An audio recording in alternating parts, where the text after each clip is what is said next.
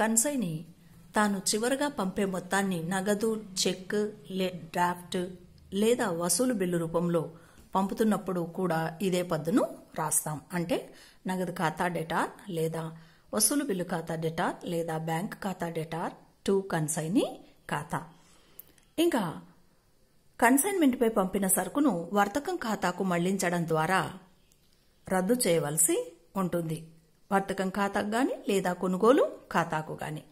అప్పుడు రాయవలసిన పద్దు కన్సైన్మెంట్పై పంపిన సరుకు ఖాతా డెటార్ టు వర్తకం ఖాతా లేదా కొనుగోలు ఖాతా.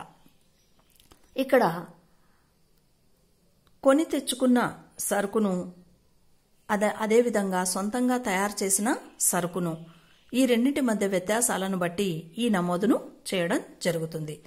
కొని తెచ్చుకున్న సరుకు అయితే కొనుగోలు ఖాతా నుండి తగ్గించాలి కాబట్టి కొనుగోలు ఖాతాను, తానే స్వయంగా తయారు చేసి ఉంటే వర్తకం ఖాతాను తగ్గించడం ద్వారా, క్రెడిట్ చేయడం ద్వారా నమోదు చేయడం జరుగుతుంది.